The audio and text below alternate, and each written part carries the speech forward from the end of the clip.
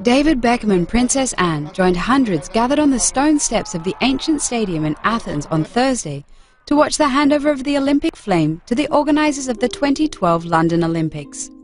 As we prepare to bring the flame to the UK, we are reminded of our responsibility, like that of our predecessors in 1908 and especially 1948, to stage games that use the power of sport to unite the world in a celebration of achievement and inspiration in challenging times.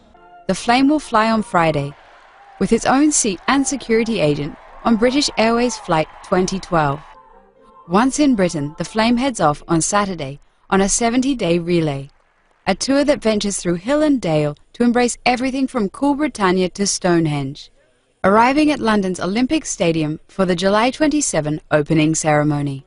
It's a massive symbolic moment for us because this is the lighting of the touch paper, if you like, of a 70-day fuse that leads all the way to the great pyrotechnics of the opening ceremony. Some 8,000 torchbearers will carry the flame, mostly local people who have worked to better their communities.